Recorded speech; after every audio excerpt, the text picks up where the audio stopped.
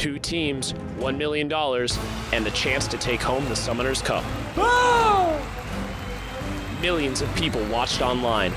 10,000 adoring fans were in attendance, all to see who would be crowned Season 2 World Champion.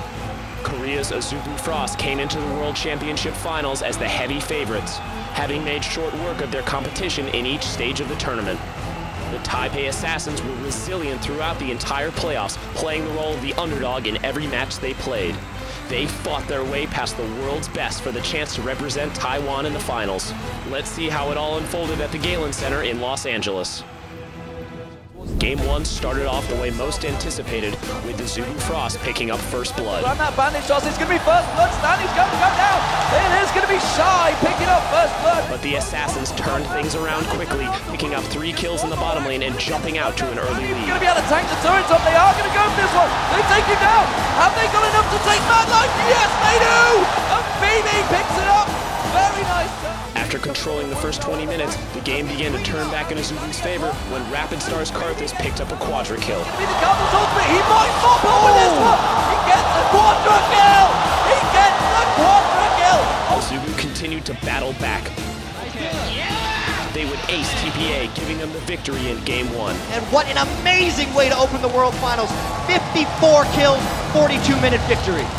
Rapid Star's Karthus turned the tide in Game 1. He went 13, 5, and 12, wreaking havoc all over the map.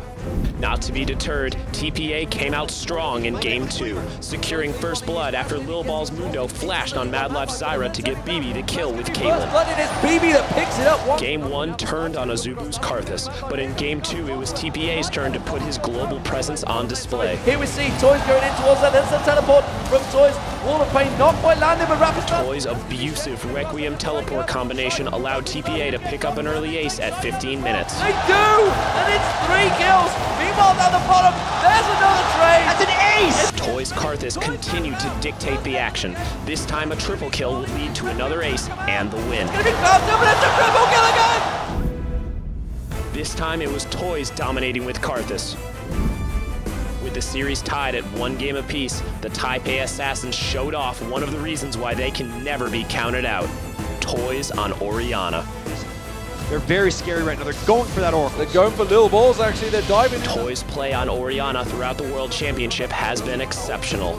A shockwave on Cloud Templar Shen locks him up for the kill. Shockwave's that's gonna be an Oracle burn from Toys. Game 3 belonged to TPA as they terrorized Azubu at every turn. That's the runaway, and they have a 5-man terror squad. Toys could not be stopped, and his killing spree was enough for Azubu to throw up the surrender at 22 minutes. They are destroying, one might say, assassinating. BB racked up an impressive 5-0-4 KDA on Vayne to help TPA to the win.